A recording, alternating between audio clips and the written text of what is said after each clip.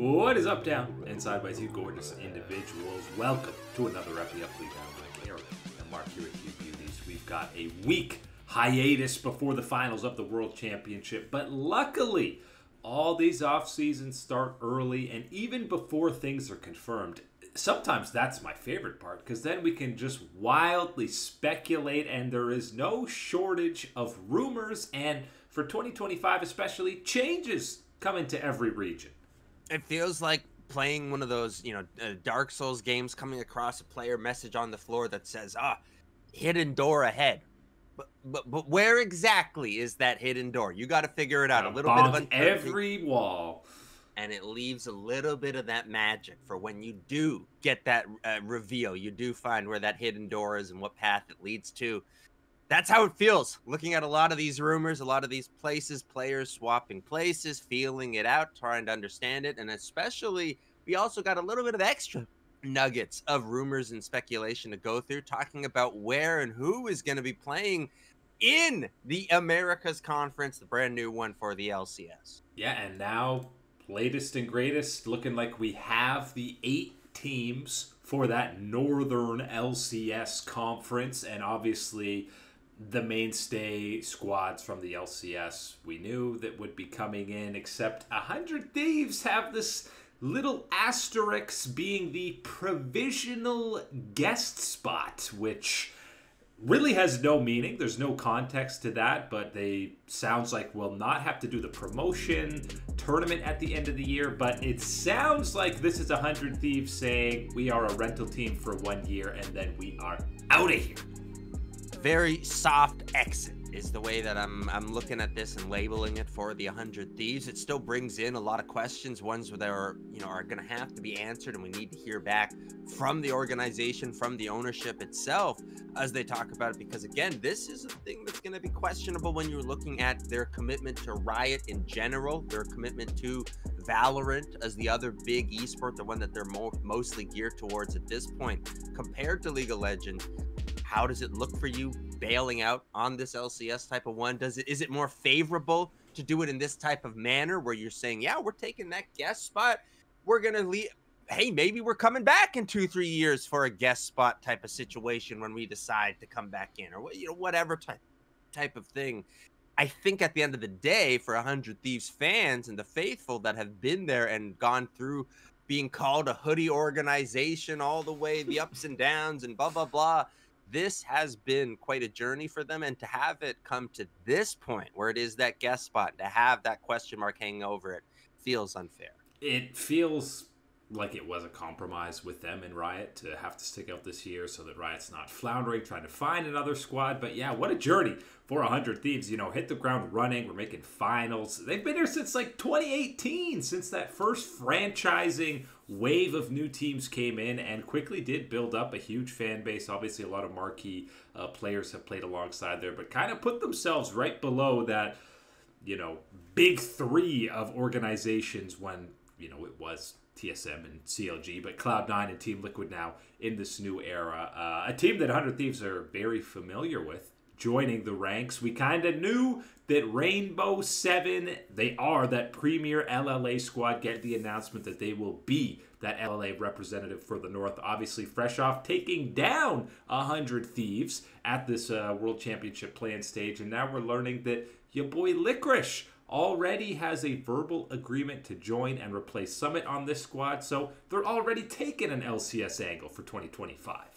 It was too perfect. You couldn't pass it up given what we saw at this World Championship through the play-in stage to avoid having R7 in the Americas North Conference. This feels good. I think the only thing that is going to be a little bit sour for people is we're not having Summit return to the LCS to have our rematches against APA. Maybe he'll find a different squad. We got to find a way to work that type of drama and that storyline in there. I am happy about Licorice finding a spot that is one of those ones where someone that we have seen show out in the LCS and not necessarily get the full reward, get that stability that he deserves for what he has done in the region. So to get this offer, feeling nice about it, and it provides a little bit of extra spice to R7 stepping in as that LLA representative spot for the North. you know Licorice is looking to sign a contract early after he got hosed last year in the offseason heading into spring. So you know he was probably in talks immediately when it was allowed from his contract. And then the last squad that, again, just recently announced, Disguised. Gonna be that they're the promotion level team where at the end of the year they'll have to win and prove that they deserve to stay in that spot. But obviously it's like 2 years now that we've been talking about Disguised team that came in, obviously made a huge splash, ended up winning in 2023, and then made the majority of the roster for Shopify Rebellion. And the next year, a lot of guys got LCS opportunities, but this is the fan base that you want to see from these tier 2 regions getting promoted, and we'll see what budgetary restraints this squad has and what type of talent they're able to attract from a couple of the LCS teams that were ousted heading into this year. That explains why Toast has been playing so much League recently. Starting jungler for DSG. I'm not ready to go that far. I don't think the budget is going to be that tight for the roster where we got to be rolling out with Toast as the starting jungler. But I'm extremely excited about this. This is one of the things that we have talked about since Disguised Toast came onto the scene, since we had the Challenger League team playing for him. This was one of the things that we wanted to see happen, that full level up, that promotion to that top tier, and see what it can do at that top level of North American League of Legends. How that fandom can explode and take over is one of the things that we want to see. That commitment to North American talent as well is another thing that we did see with the Disguised Toast team.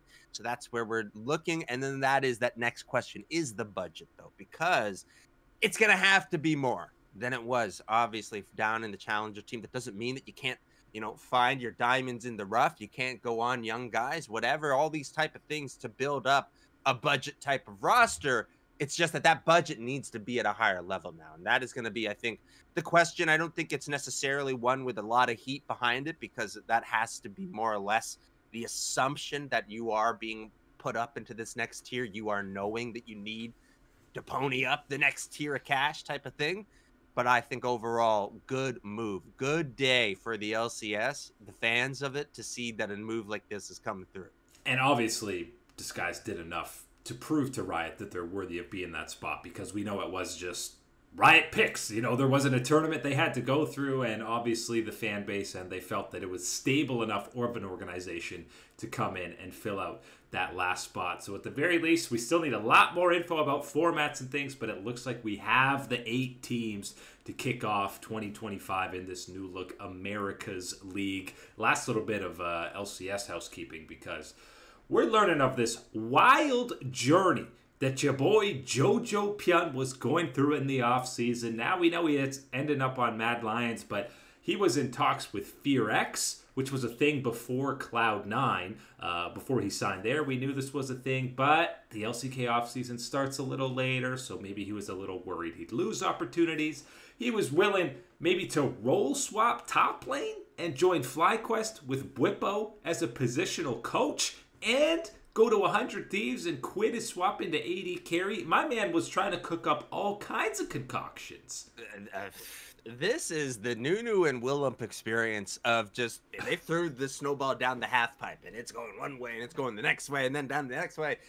This was wild to read and to find out all about this with Jojopyun on so many different levels that we got to talk about here. Because number one, we talked about, well, possibly being a top laner for FlyQuest, which is pretty crazy, and having Bwipo be the positional coach for him at that point. That's someone might want to check with Bwipo about that one, finding out in these situations. And I especially know because Bwipo has had a lot of harsh things to say about professionals that aren't showing up on time, aren't putting in that full effort and work. And well, why is Jojopyun not with Cloud9? We can leave that one an open-ended question to answer for that one.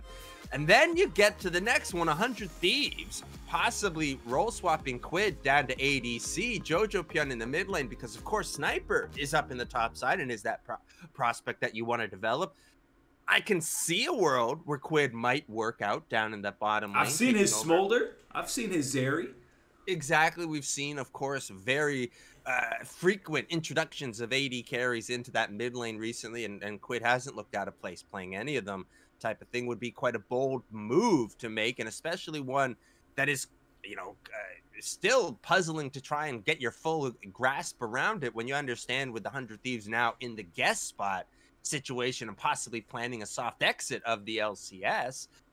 Then we move on to the next little nugget, which is all the way across the pond, and it's talking about your boy wanting to go to the LEC. And it's looking at Fnatic taking a swing and a miss at him, already looking at Madeline Skoy, already had made up his mind. And the other little tiny one, I don't know how legitimate this also is, wanted to take a shot at going off to the LCK with Fear X. A little bit too early. Problems with when they were signing players, apparently. I'm not buying that one to the full extent of why that didn't happen. I think more so we can look at the results of this year and understand why that didn't happen. He saw Reckless on T1 and said, yeah, let me get some of that. And you know, Reckless played on the academy team, right? Nobody told him that little bit of business. But MDK actually, of all those options, might have actually been the best result. So still excited to see what Jojo gets done in the LEC in 2025.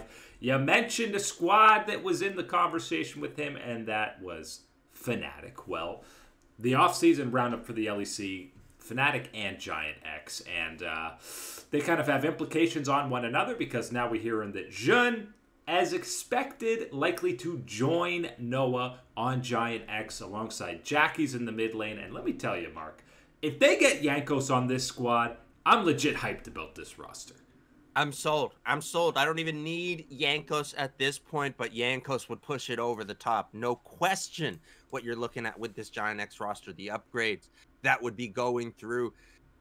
Jun stepping in, what he's going to be able to do there, how he can, gel into this team, that's going to be something that we still need to see. But as far as on paper, the upgrade, the talent, the skill that should be able to be there for this Giant X team, it is that move up. And the reactionary move for this one is expected to be with Jun moving over. Well, that almost only leaves someone like Upset Mickey to be the bot lane for Fnatic. Now, there still is the chance of a total wild card of going even younger, going into ERL, whatever type of thing. I would put the money on Upset and Mickey at this point for what Fnatic wants to do, what the remaining pieces of this roster is, and what your aspirations have to be. The only two options that can fit and actually have a chance to reach that is Upset and Mickey. And, seeing Noah and Jin go over to Giant X, I think most people are saying, great, awesome signings out of Giant X. And even if they are replaced by Upset and Mickey are two iconic EU players. I know people are saying Upset is washed now. Mickey had a bad Worlds, but that's still a premier bot lane that have actually been trying to play together for years at this point. But the bigger issue when you look at Fnatic now with the new bot lane is the bot lane wasn't really the issue for a lot of the struggles that we got out of them. Does Mickey, a veteran shot caller, and Upset, who had to step into shot calling roles on Carmine Corp, do two new veteran voices come in, solve some of the issues for Fnatic? I think they can, because again, part of the problems with Fnatic is the decision making that came through in a lot of these situations. There is, a handful of moments that you can kind of put on either of Noah and Jun being, big time mistakes at crucial moments for the team as well that you might expect or hope or roll out different with Upset and Mickey down in the bottom lane. But I think as far as the shot calling and the creativity that at very least Mickey is going to bring to the team is going to be an upgrade, is going to be a different edge, different angle and advantage for this Fnatic team. But it all comes down to the two core pieces for me, Razork and Humanoid. And I think it's a little bit more so on Humanoid. At this point in time, we've been kind of flip-flopping between which of that two is really responsible for that leading charge, that real steering direction for this team.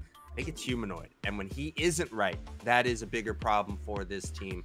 Oscarin, we want to see more development, more stability from him as well. But I think that is going to be something I'm not expecting to see. So we got to be getting it from someone else. And that has to be Humanoid rising up and this new shot calling that will be coming in most likely with Upset Mickey to have an effect on the team. I think the last year or two, Humanoid's been able to, coast a little bit. Hasn't been fully tested. The mid lane pool in EU hasn't quite been what it has in years past. So he's been able to be top 3.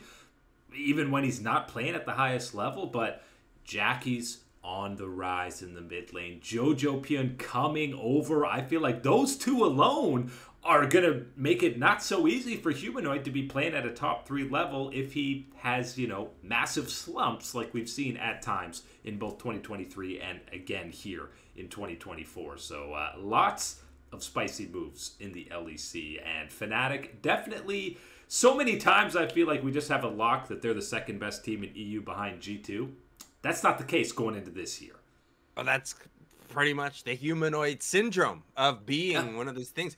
Locked right behind G2, locked right behind someone like Caps. Yeah, he says, I'll never be better than Caps, but I can be right here, right? But I'm better than all these other guys, right? That type of thing ain't going to be the case this time around if you are not on your game, especially knowing that, yes, I think a lot of people still are going to be some haters, some doubters of Jojopyun, and of course the whole Mad Lion situation.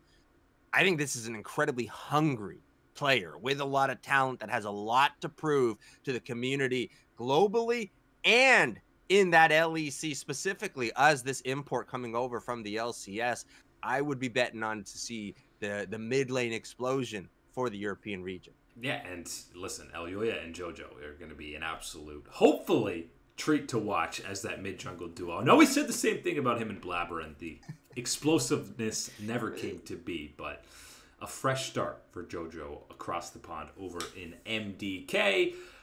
LCS and LEC, they look crazy, whatever this offseason is going to be like, mainly because of the new formats. The LCK is no exception, but this is going to be the craziest offseason in a long time in Korea, and that is because the 3 top dogs, we're talking Gen.G, Hanwha Life, and T1, regardless of how the World Championship Finals plays out, T1 is in this conversation because everybody on T1 but Faker, their contracts are up at the end of this year. Gen.G, all 5 members' contracts are up at the end of this season. Hanwha Life, it's only Doran and Viper whose contracts are up, but I feel like we're going to see an absolute mess of star players from these top 3 teams swapping musical chairs all around within the LCK, maybe some going to the LPL.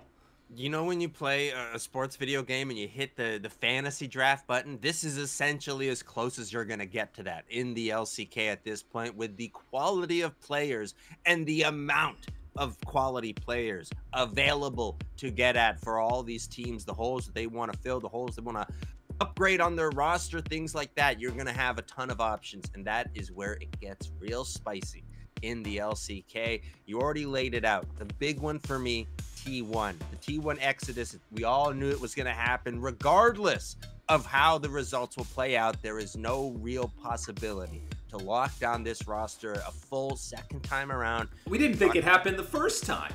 Exactly. And so to think that we can get it a second time around, especially a second time around, given the climate of what has happened in League of Legends, the other teams, the other regions, how much they will want these players, that legacy that is being built, being in another World Championship Finals. Yes, they are going to be hot tickets, and there will be no way T1 can keep all of them in their hands. I think it would be incredibly foolish to try and keep all of them in your hands at this point. You need to prioritize 1 or 2 of these extra pieces to keep alongside Faker, and then you need to fill out the rest, either if that's from the academy scene or still free agents as well. That has to be T1's plan.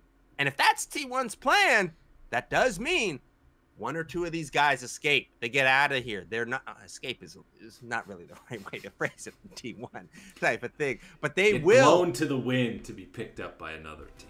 A seed blown away to blossom somewhere else type of situation. Spread the love of the LCK. Who's it going to be? Who's going to be looking to pick it up? And when you're talking about the other 2 top teams, Gen.G and Hanwha Life, those are the players they need to prioritize and they need to look at. And I think for both of them, it's different. If you are Gen.G, I'm calling Kyria. I'm calling Kyria, and I'm not stopping calling Kyria, because that is the player that you need to add that has the X factor from T1 that can be a missing piece for your organization. What you have with Chovy doesn't matter. Pays, Ruler, whoever's going to be down in that bottom lane alongside him is going to be fantastic. Kyria and Canyon working together, if you're able to lock that one down again on the re-sign, that would be something I would love to see. Or how about you're saying, okay, we want Kyria, T1, how you doing? And T1 says, yeah, for sure. Give us Canyon. Because I think Zeus and Owner are probably on the bottom of the totem pole for T1 in terms of re-signing. And listen, they'd love to re-sign everybody. Everyone is fantastic on T1. Everyone is going to get a payday, whether or not it's on T1. But, I mean, maybe Canyon going over to play alongside Faker, arguably the two GOATs in their respective roles?